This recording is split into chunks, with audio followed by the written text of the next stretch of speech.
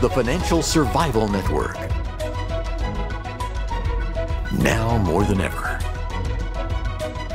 And welcome. You are listening to watching the Financial Survival Network. I'm Kerry Lutz.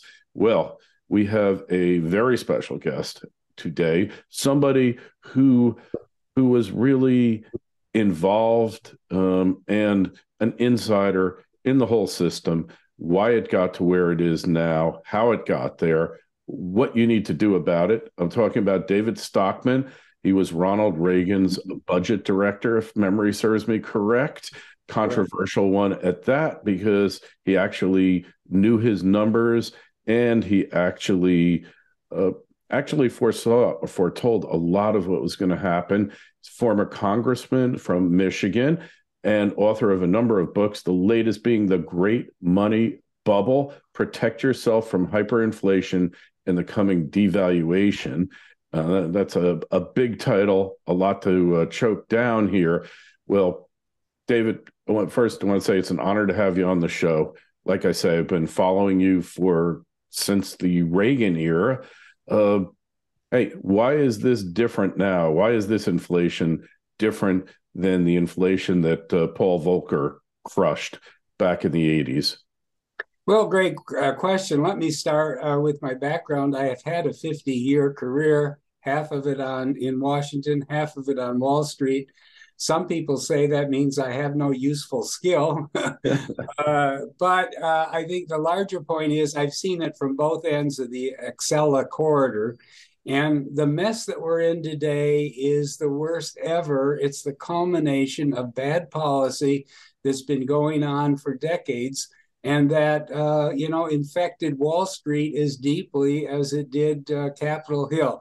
In other words, they spent like there was no tomorrow and borrowed on Capitol Hill because the Fed made interest rates so ultra low that there was no constraint on the behavior of politicians. Wall Street found that they could make endless money speculating recklessly because, one, if the market faltered, the Fed would step in and bail it out with a so-called Powell put. And secondly, it kept interest rates so close to the zero line that the cost of carry, in other words, these speculators speculate by borrowing money and then putting it into something that's going up or has a better yield. The cost of money was so cheap that it was kind of the mother's milk of speculators. So we have a system that is totally out of kilter. Fiscally, we're way off the deep end with our 31 trillion of national debt. But for the larger financial system, that's why I call it the money bubble, because it's not just the price of gasoline or groceries that is the inflation story, but we've had tremendous inflation in financial assets. In fact, that's where the inflation originally took hold. So we now have a Fed confronted with its own handiwork. It is desperately trying to bring the 7, 8, 9% inflation down. But the cost of doing that will be to puncture badly this huge financial bubble in stocks and bonds and real estate and ETFs and cryptos, for that matter, that have enjoyed the ride as the Fed printed so much money. When I was budget director in 1980, the balance sheet of the Fed was not even $150 billion. It's $9 trillion at its recent peak a few months ago. And the balance sheet is nothing arcane. You don't need a PhD to understand the implication. The balance sheet of the Fed is simply the cumulative record of how much credit they've printed out of thin air. And it's $9 trillion. It has just overwhelmed the economy and created this tremendous bubble that's now, in the process of being punctured. And in your book, you make mention that the income to asset ratio, household asset ratio, has gone up astronomically, and with it, of course, debt. Now we go back to the Austrian economists, and they make the point that when you pump money into the system, created out of thin air, which the Federal Reserve, that's their reason for being now. Right. It goes into the economy and it affects different areas differently. So, like you said, we didn't see it in so much consumer prices escalating. We saw it in asset prices, in real estate, in the stock market, because it soaked up that excess liquidity. And now we're at this turning point. So when you were budget director, and it's a while ago, Yeah. I don't want to date either one of us, but in the 80s, did you foresee this day coming? No, I don't think anybody could have imagined it. But the key point, and it was in your initial question, is the inflation that we were struggling with then is not the same inflation as we have today. I call that your grandfather's inflation. It stemmed from the fact that in the 1970s, when the Fed got out of control and printed money too fast, it immediately resulted in rising prices for goods and services in the domestic economy, because we didn't import that much back then. There was no China. In fact, they were starving in the rice paddies at that point in time because of Mao's ridiculous Great Leap Forward and all the rest of it. Now, fast forward 30 years and we have a different world. We have basically outsourced a large share of our industrial economy. Merchandise goods are produced overwhelmingly in China, Vietnam, Mexico, and a lot of other low-wage venues around the world. So when the Fed first printed so much money after the late 80s, it worked its way into the world economy. In other words, we basically exported our inflation, and in the process, we exported our industrial economy. So we had a period of time, and this is really important to understand, where the Fed itself, because they pretend they're monetary central planners and 12 people can manage the course of this giant economy of ours. That's totally wrong. But they falsely concluded that we're in a period of low inflation. They called it lowflation, in which inflation was running below 2%. And so therefore they needed to step on the gas because somehow they got it in their heads that the job of the Fed is to get at least 2% inflation come hell or high water. Well, it wasn't really a sustainable low inflation. That's my key point. We were importing back into the United States low-cost goods from all those jobs that we had exported.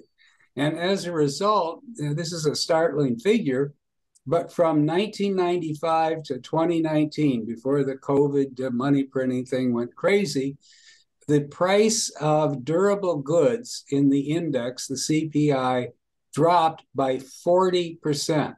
That's just stunning. In this day and age, nothing drops by 40%. But if you look at the share of the of the CPI, this durable goods, it dropped by 40%. Now, what that meant was we had underlying inflation in domestically produced services all along of 2 to 3%. But since on a one-time basis, we were importing back in the form of manufactured goods, all that cheap labor, it blended into the top line CPI or PCE deflator, which the Fed prefers to use, to an inflation rate that was below 2%. It wasn't. Once you had exported your industrial economy and you reached the peak of, let's say, supply chain cost reduction, then you were back to the underlying inflation level and we were off to the races. And this is essentially what has happened. The Fed has been wrong. It has misinterpreted the data for the last several decades. And finally, when the worm turned, so to speak, and we had the great supply chain disruption as a result of worldwide COVID suppression efforts, they were like deer in the headlight. Remember, for a year, they said it's transitory. It's not a problem. In fact, I'm looking at data that came out yesterday from the Fed's, so-called SEP, their economic projections. And basically what it showed is they expected inflation by the end of this year to be just over 2%. Okay, that's where they were a year ago. And here we are at 6, 7, or 8%. And they had no clue that it was coming. They were totally wrong. You and I knew it, but the Fed couldn't see the nose on their face. It's often said the cure is worse than the disease. In this case, the cure is the disease. Yes, absolutely, absolutely. You asked me what has changed. The question is, if you went back to 1990 or 1980, could you have found anybody on either side of the equation that would have said, inflation is too low and the central bank's job is to make more inflation? I mean, but the reason I'm bringing this up is you can look at, you can look on, I'm getting too many calls here. You can find on the internet an interview in January 2020, which isn't that long ago, in which basically Lael Brainerd, who's supposedly the big thinker on the Fed, was saying the Fed needs new tools to get inflation up to target. I mean, that's how far wrong they were. That's January 2020. They're looking for tools to manufacture more inflation. Now, that is really like, the cat calling the kettle, or the pot calling the kettle black. The Fed is what makes inflation. And this particular leading thinker on the Fed said we need more tools to make even more. It's no wonder that we have the mess that we have today. Yeah, and it's quite a mess. Now, your warning of hyperinflation, coming devaluation. This isn't just a problem that's going to affect the United States, considering that basically we're trading worthless pieces of paper, IOUs, digital dollars, whatever you want to call them, for goods. And so consumption is way higher than it should be otherwise because it's free. It's going to have a devastating effect on the global economy, isn't it? Yes, absolutely. And, it gets to the point, there is no free lunch. We know that. That's basic economics 101. But we have been living high on the hog for the last 30 years by essentially shipping paper abroad and getting cheap goods back in return. Well, that caused the standard of living to seem far higher than was actually being earned, being produced with real economic output. But it wasn't sustainable. It was a bubble. That's why I call it a money bubble. And as a result, households today, really over 80% of households have no savings, because during that whole period, people figured they didn't need to save because, one, they wouldn't earn anything on it thanks to the Fed. And secondly, the bubble would go on forever and the Fed would keep the good times rolling. Well, we're now finding out we're going to head into a sustained recession. I don't know that it'll be deeper or more devastating than 2008, 2009, or it is another kind of Great Depression coming. But what I do think is that it's going to last a long time because we have so much excess in the system that now can't be sustained. And the figure that proves that, in my judgment, is the overall debt on the U.S. economy, not just the government debt, the 31 trillion that everybody's aware of, but the 91 trillion of total public and private debt, according to the Fed's own figures, that lies on the economy today. That's 2.6 times national income, GDP. And after all, if you've got debt, the only thing that'll support it, service it, and pay it back over time is income. And when your national debt or total leverage ratio in the economy is 2.6 times, you're in deep trouble. Why do I say that? Because if I go back to 1970, a time when we had pretty good prosperity, we had 3% growth year in, year out in real income per household. If we go back to 1970, the national leverage ratio was 1.5 times. There was 1.5 times debt to national income. Now, these all sound like big numbers, arcane ratios, but the difference between a 1.5 and a 3.6 ratio in today's economy, leverage ratio, is 54 trillion. In other words, we would have about 37 trillion of public and private debt today, not 91 trillion, had we stuck to the kind of prudent leverage ratio that was compatible with the prosperity of the post-war period. In fact, of 100 years before that, for that matter.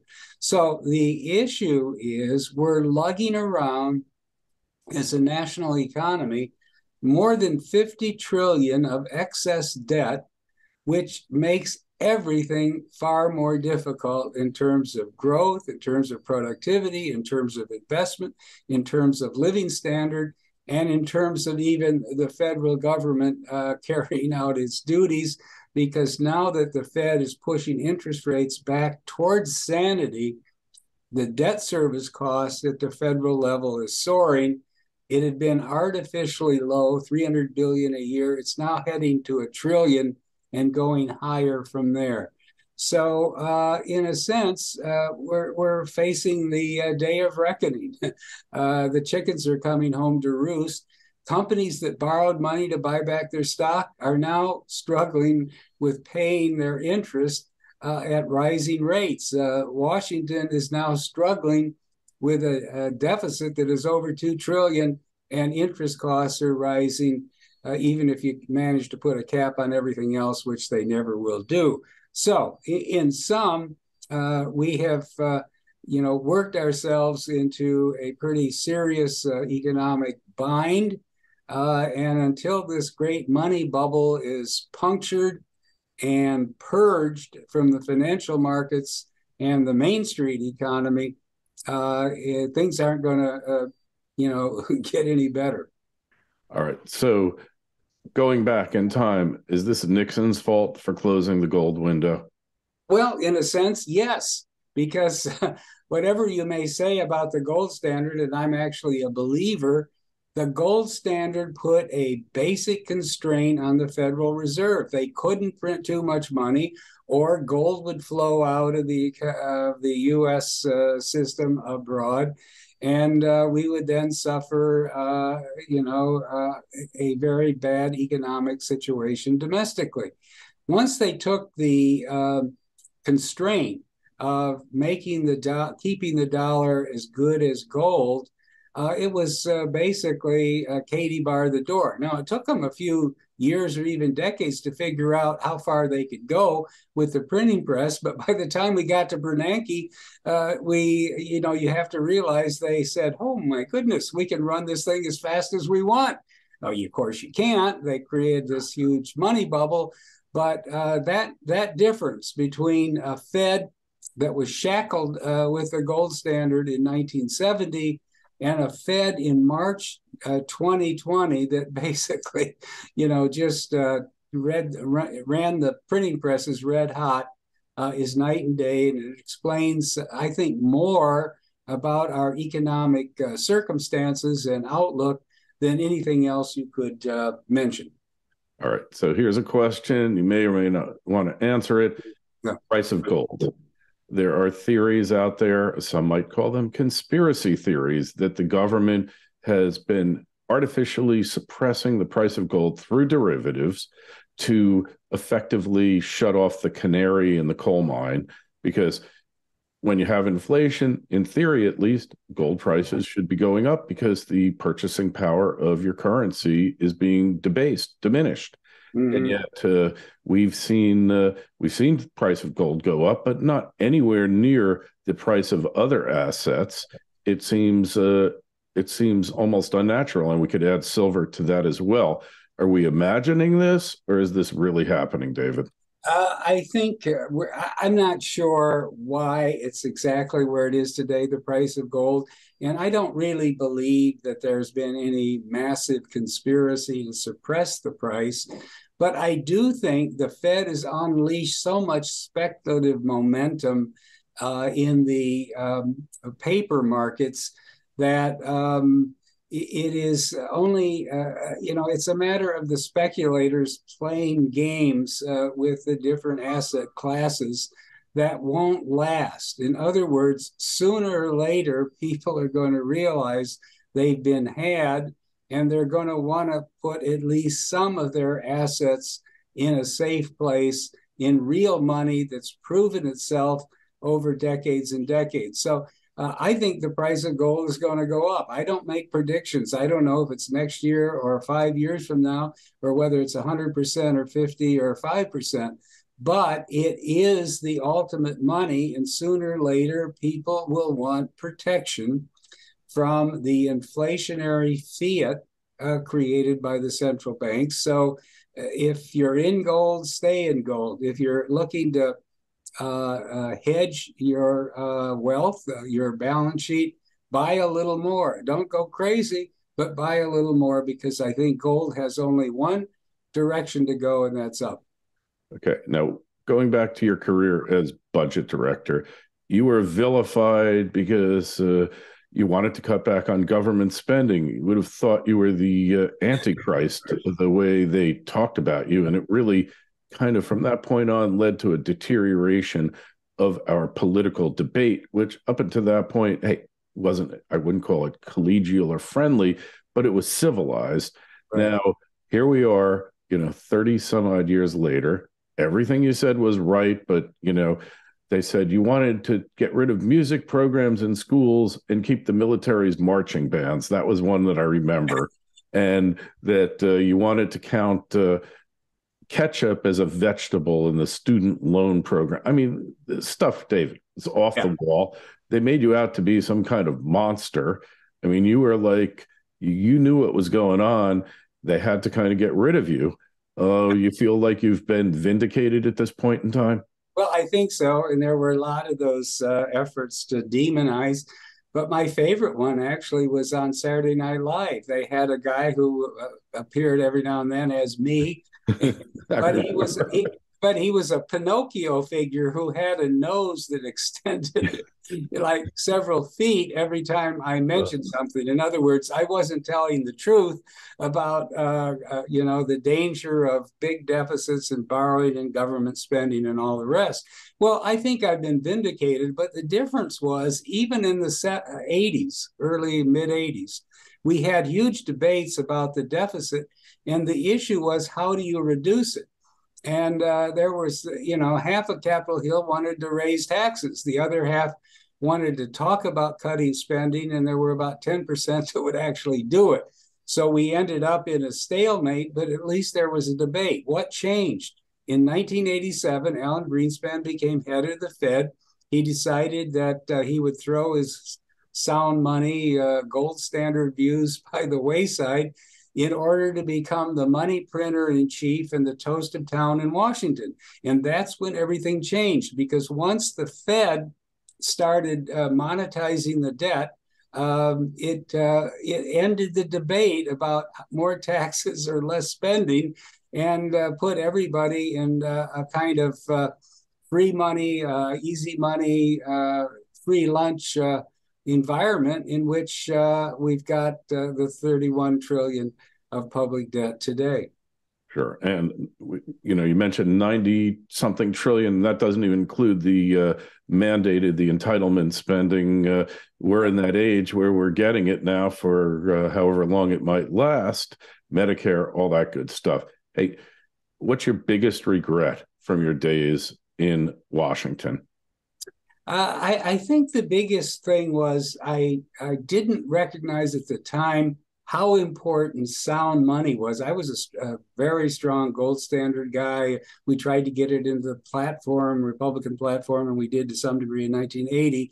But I didn't really give enough emphasis when I wrote the book in 1986 about what happened in the Reagan Revolution. of how crucial Paul Volcker had been in grinding the roaring inflation of the 1970s to a halt.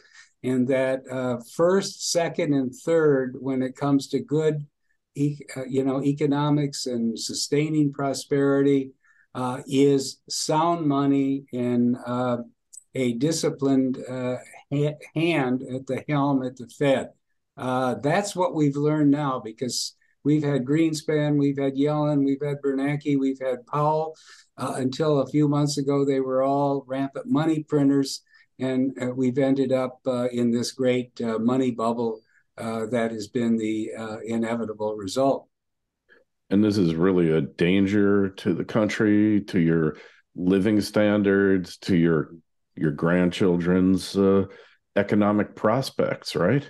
Absolutely, because it's ruining the foundation of capitalist prosperity. I'm not saying that all is lost and it's doom and gloom forever, but we're in a very deep ditch here in terms of bad policy. And it's going to take a sweeping change in order to, reorient the ship of state. The only hope that we can have is that in 1980, I was part of the campaign, the Reagan campaign, and everyone said, the pundits in Washington, all the wise men, so to speak, and women, said there's not a chance that he could win. And actually, he won convincingly in 80 and by a landslide in 84 because people reacted in a big way to the roaring inflation and diminished prospects for improved living standards that came out of the Jimmy Carter regime in the 1970s. So maybe in the 2024 election, after people have been punished by all this inflation and then a big recession that's going to happen next year as well, maybe by 2024 we'll have a revolt going in this country politically. Hopefully they're marching on Washington with torches and pitchforks, but hopefully enough to make a big swing in the election and get the ship of state righted. That is, get the Fed under control and get the budget back to balance. We can only hope. Hey, what's your fondest memory of Ronald Reagan? I have to say that he was a human being like no other politician I've ever met. Most of them are giant egos. They only want you to look at them and listen to them and praise them. Reagan really, was willing to talk to anyone, to listen to people that had a point of view. And I think as a result of having an ego in check, he was able to lead the country in a way and make policy decisions that has not been duplicated ever since. And arch proponent of freedom, and freedom not just not just of beliefs or whatever, but of thought, of action, of keeping the government out of your business. When you look at where the country's at now with the state of the government, its intrusiveness, we just get word that basically the major social media platforms are simply an extension of Washington, D.C. Can we possibly overcome this? Well, as I say, it's going to take a realigning election, a landslide in a new direction, and that will depend on whether the Republicans can figure out what their job is, which is to get the budget under control, to get the Fed under control, to get the government out of the economy and people's lives, to rekindle federalism. That is, we have 88,000 units of state, local, and county government. They have a function. We don't need Washington trying to do everything. So if they get that message right and not get totally off track in some of these cultural issues, maybe they can get a mandate to begin to turn policy back in a more constructive direction. I think it's a hard road to hoe, but it's possible, and maybe there's some candidates on the scene that will actually lead in that direction. So is it default, debt jubilee? You mentioned buying precious metals. probably your best defense against it. One or the other has got to happen because the debt's not sustainable. They're going to chop zeros off the debt, off the currency. What do they do? Yeah, well, there's all kinds of, I'm sure, desperate things that are going to be tried. They're now trying to invent, central bank digital currency. That is a terrible, terrible idea. The one thing that keeps the system at least minimally honest today is cash money. That's because it's bearer money. Your name isn't on it. The bill in your wallet, your social security number isn't on it. They don't know who you are when you get it or when you spend it. And we have to keep it that way, because if we get central bank digital currency, the government's going to know everything coming in and everything going out, and will have the ability to basically control the citizenry via their wallets. And that would be that would be the end of the road. That would be totalitarian government like George Orwell never imagined it. All right. Well, we really do appreciate your coming on with us, David. Again, the book is The Great Money Bubble. Protect yourself from hyperinflation and the coming devaluation. And we might add the coming deep, deep recession. I don't know what the difference is necessarily between a recession and a depression. The old joke, recessions when you're out of work, depressions when I'm out of work. But it certainly is coming here. It's kind of a foregone conclusion, baked in the cake. The book obviously is available on Amazon and wherever fine books used to be sold. If you got a question for David, you can always shoot me an email, kl@kerrylutz.com, and we'll shoot it off to him. And David, I can't thank you enough for coming on. It's really been enlightening, and really appreciate your time. Well, happy to be on your show. And I think we had a great discussion of some very important issues that hopefully your viewers will think about a lot.